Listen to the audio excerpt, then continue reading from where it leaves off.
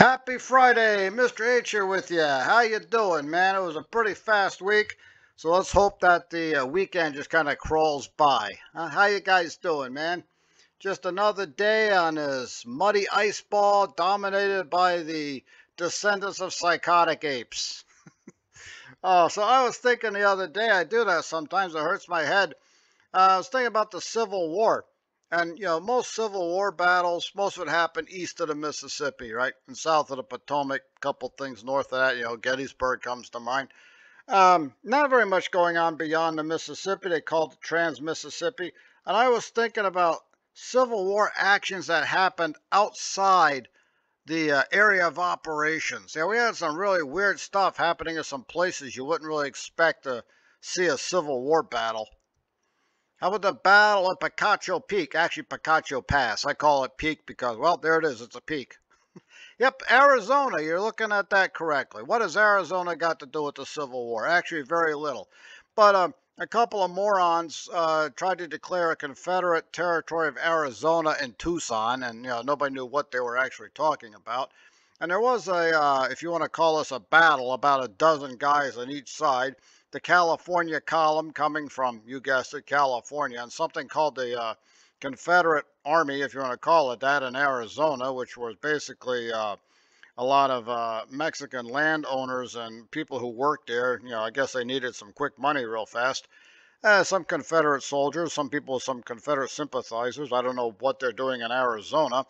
They had a battle over there near Picacho Peak, and, well, Union lost 3 guys, Confederacy 2, and the Confederates ran off, and anything about a Confederate government in Tucson just kind of disappeared with them. So the great epic battle, not exactly out of Lord of the Rings, more like a bar fight somewhere in South Philly. Every April the 15th, 1862 and counting, they have a reenactment there. Yeah, every year they do it there. As you can see, more Union guys than Confederate, because no one really knows what a Confederate is in Arizona. And you like that smoke ring? You want the cannons? Yeah, they go there, they have a little fun. Guy feels a lot of drinking afterwards. It's a nice memorial there, Battle of Picacho Pass. I still call it Picacho Peak. There it is, got the both flags there, a little bugle, a wall. I'm not sure why a wall is there, but they decided to put it there. Climbing that peak is not easy. Mrs. H and I have done it. It's a really great view from up there. And yeah, you do it one time, you say forget it. Went back a second time, it's 117 degrees. We decided just to kind of hang around the memorial. And the later in the day it gets, to see the longer the shade is. Yeah, visit that thing in late afternoon. Ever hear about the USS Kearsarge against the Confederate state ship Alabama? Yeah, where did this battle take place? There weren't too many ship-to-ship battles because there wasn't much of a Confederate Navy, but they did happen on occasion. You would think it happened in the Atlantic off the East Coast somewhere. Nope, this one happened off of Cherbourg. Yep, off the coast of France in the English Channel. 80 years before Saving Private Ryan, we got Americans shooting at each other. The USS, United States ship Kearsarge, had armored plating put on it, so it's almost a half step away from being ironclad. And the Confederate state ship, CSS Alabama, was putting shots that were bouncing off of the iron, plus a lot of shots went high for some reason. That indicates a novice crew. And it's because the CSS Alabama was a commerce raider, right? They would jump civilian ships and take all the money and all of the stuff and plunder and, sell the ship somewhere else and let the crew go with them.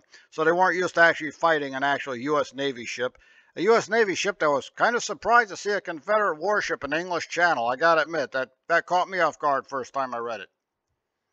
Always wondered what it was like, on a deck of one of these ships during a battle. Yeah, look at that. They're definitely not bored, I'll give them that. Look at the captain. He's like, oh, I should listen to my mother. She said I should become an accountant. It sounds like a really good idea about then, doesn't it? Well, this thing is called the Battle of Cherbourg. It was about 9 miles off the coast of France. Sometimes it's Battle of Cherbourg, sometimes sinking of the Alabama, because that's what happened. They sunk the ship. Alabama goes down. They rescued most of the crew. Some of the crew got on a British ship that was nearby, and then the British ship took them to London, which Captain Winslow of the USS Kearsarge was a little bit upset about it, but you can't fire at a British ship because that starts a war with the British Empire. And got enough problems going on. So that ship went down, and at the time, that was international waters. 3 miles was international waters in 1862. In the 1982 Law of the Sea Conference, it was confirmed that everyone had 12 miles territorial waters. It might be something that predates that, but they made it official in 82. So now that put that in French territorial waters. But the United States government put a claim on it saying it was international waters at the time.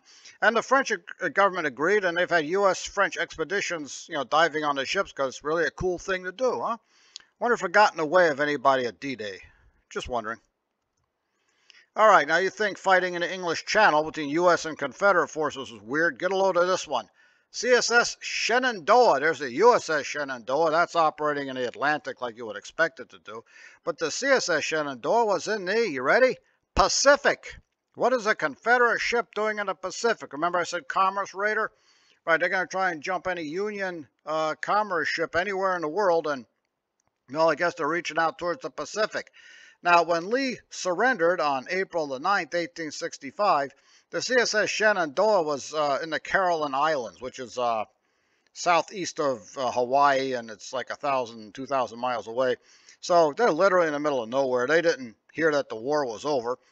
So after they finished, raiding some ships down there, they sailed north. How far north? Hawaii? Further than that. They went all the way to the Bering Sea. How about that? Last shots of the Civil War in the Bering Sea.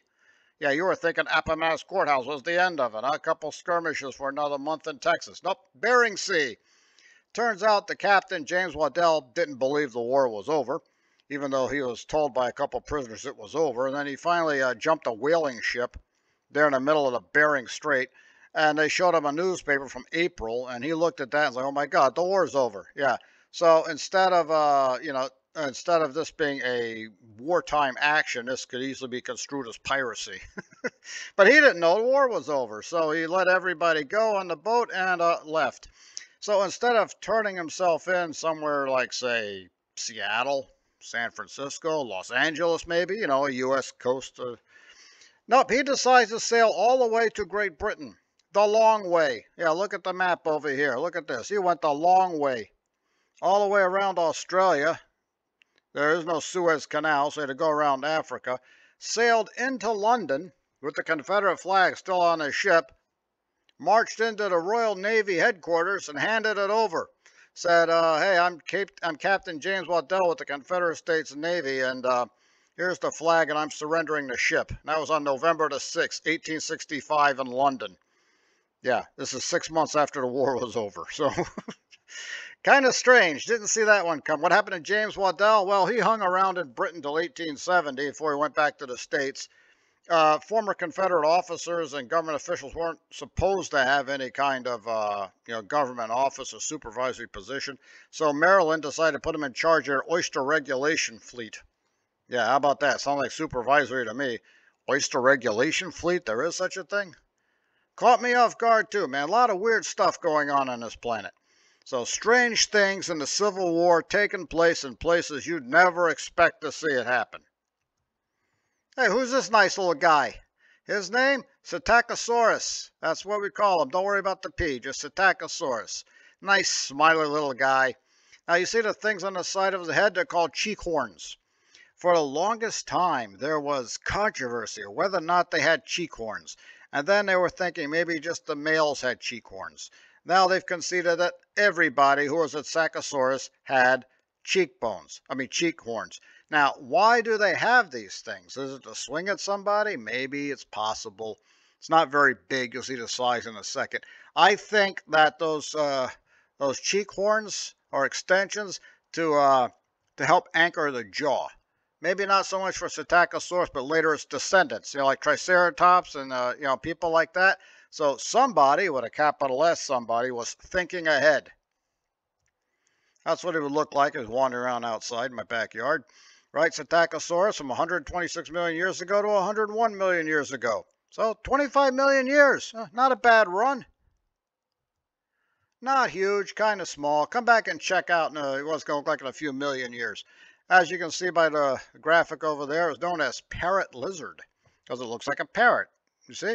Look at that. Look at the mouth on this thing. So it'll look a lot like, say, Protoceratops or Triceratops or Styracosaurus somewhere down the road. Yep, like I said, it's the ancestor. And unlike the other ones, it's actually a bipedal. It could, crawl around on fours if it needs to forge stuff close to the ground, but it's what they call an obligate bipedal. It means it usually walks around on two legs. So small herbivore, plant eater, just kind of minds its own business. Mongolia, China, Siberia is kind of where you find it, though they have found fossils as far as Thailand, or what's going to be Thailand one day. As you can see, just standing around, not very big. Compare it to somebody who's 6 feet tall or 1.8 meters if you're over in some country that's not using the English system, which would be every country on the planet except the United States. But nonetheless, not a very big animal. It's not a real threat to anybody if you run into one of these things in a time portal. It just eats its plants, disappears. Mostly a desert animal, but if it's running around out in a place with high vegetation, it could probably hide there and you wouldn't even know it was there. Different angles of what it might look like. See, we got the whole controversy about the cheekbones taken care of. But now, what's that thing on the tail, man? Some kind of weird bristles. At first, it was fodder for the feathered dinosaurs with non-feathered dinosaurs, thinking they're feathers, but they're not feathers because they're way too thin, plus only on the back of the tail. Some people thought maybe they were quills, kind of like a porcupine, for defense, swing the tail around, but they're too far up. Wouldn't they be further back so you could really hit somebody with it? And plus, they didn't seem like really rigid, so we're not really sure what it is. There was one theory that was like Dimetrodon, helped warm itself up, but that's not going to fly. And why only in the back of the tail? It'd be the entire length of the back, wouldn't it? Yeah, so if anything else, Mother Nature is very practical. So we're still trying to figure out what this bristle stuff is. But, some people still maintain it's like a porcupine for defense. And you wonder what kind of thing would try and chase down Psittacosaurus. I mean, it's not that big, right? Well, here's something we know attacked it. We talked about this guy one time before. Yep, here we are, the Repo Man, Repenomamus. He was the killer rat. We know that, most mammals in the Mesozoic era, you think they're small mouse things hiding somewhere. Not this guy. He's a player out there, man. Minor league, but he's out there hunting. And the killer rat here went up against at least one Psittacosaurus that we know of because we have fossils of it.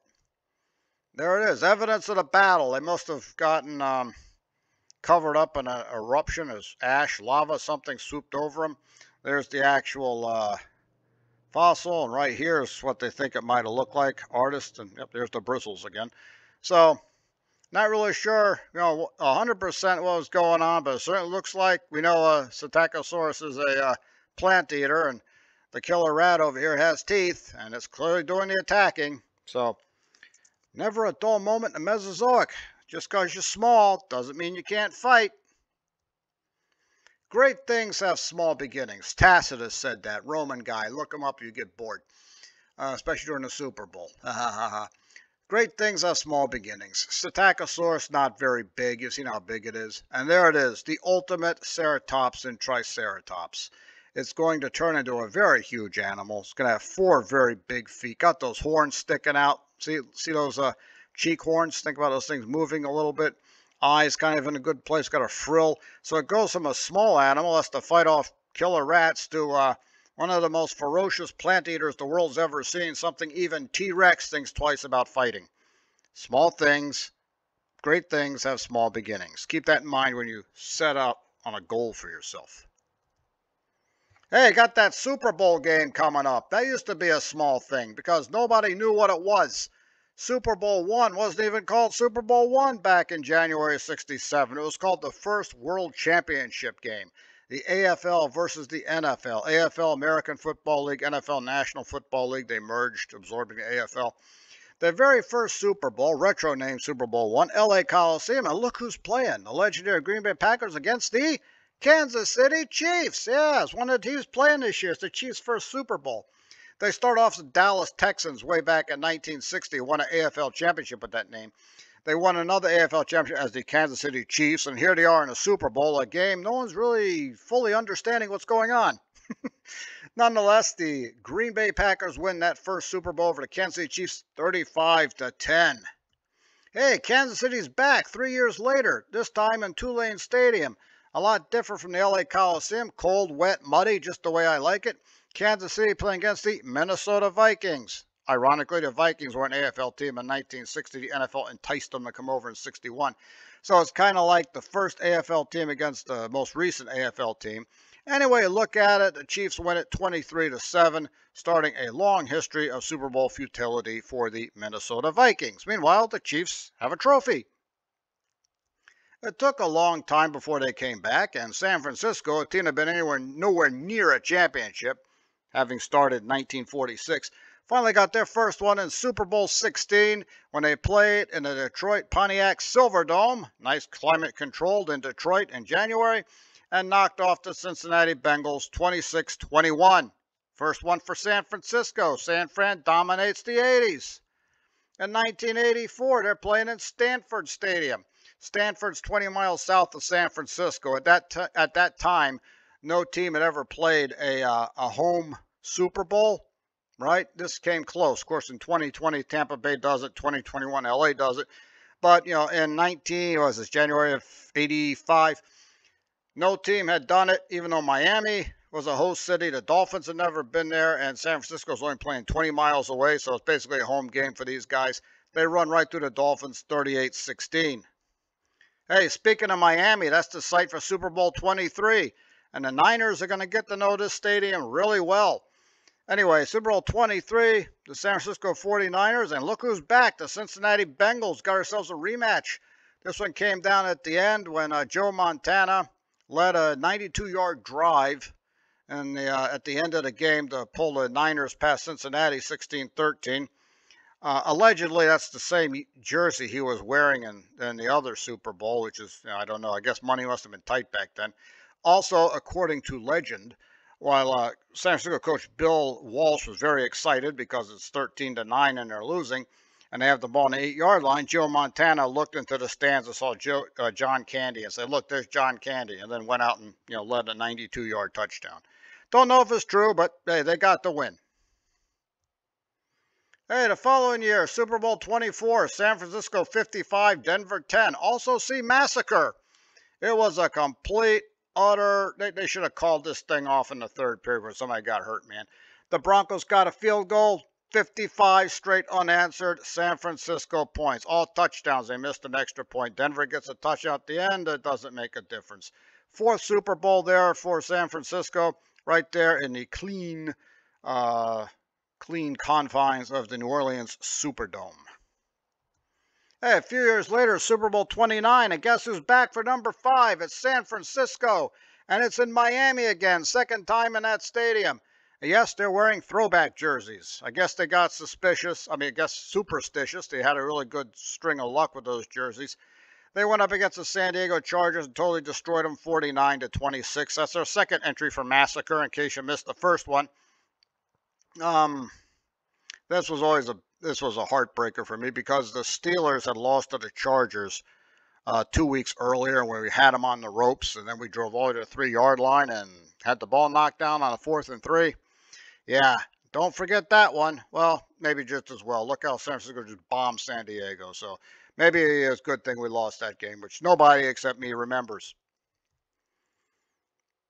49ers, man, they're still there heading off to Super Bowls. It was a while, but they got back to one. Super Bowl 47 back in New Orleans. They won there one time before.